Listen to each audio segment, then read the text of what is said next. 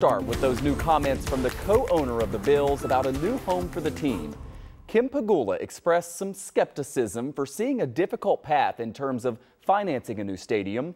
The current lease for the Bills has another 5 years to go, and Mrs. Pegula says the team is doing its due diligence as we head toward the day when some important decisions will have to be made. And we get the latest on the future of the franchise from Channel 2's Dave McKinley.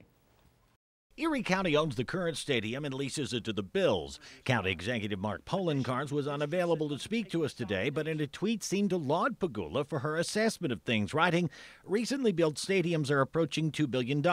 That is a ridiculous amount of money to spend for just a stadium if you think about all the other needs a community has to address. I'm glad Kim Pegula said publicly what all with the team knew."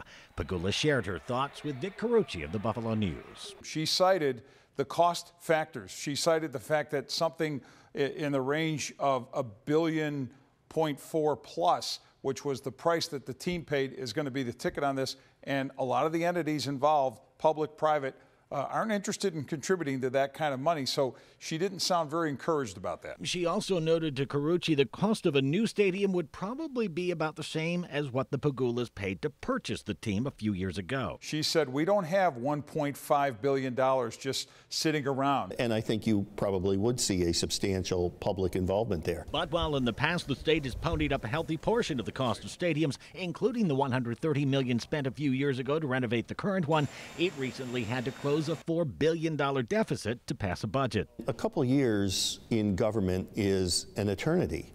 I mean, you know, you go from deficit to surplus to deficit on the state level in no time at all. So it large part will depend on what happens with the economy. Or if an additional revenue stream can be found, and there just may be, after a recent Supreme Court ruling allowed states to legalize wagering on sports. Would it be a good idea for the state, if they were to adopt that, to say, we're going to take a portion of our cut and designate it for public facilities for sports teams? Yeah, I think that would be excellent. I mean, you'd have a dedicated source of funding, and this would be something that we would have some skin in, that we would have a strong or a big stake in. So yeah, I think you would see the Erie County Legislature weigh in on that.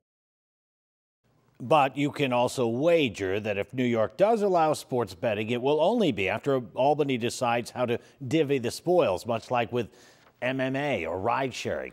In his statement to us, Empire State Development's Howard Zemsky called discussing state money for a new stadium premature for now, while the Pegulas evaluate their own strategy. Dave McKinley, Channel 2 News.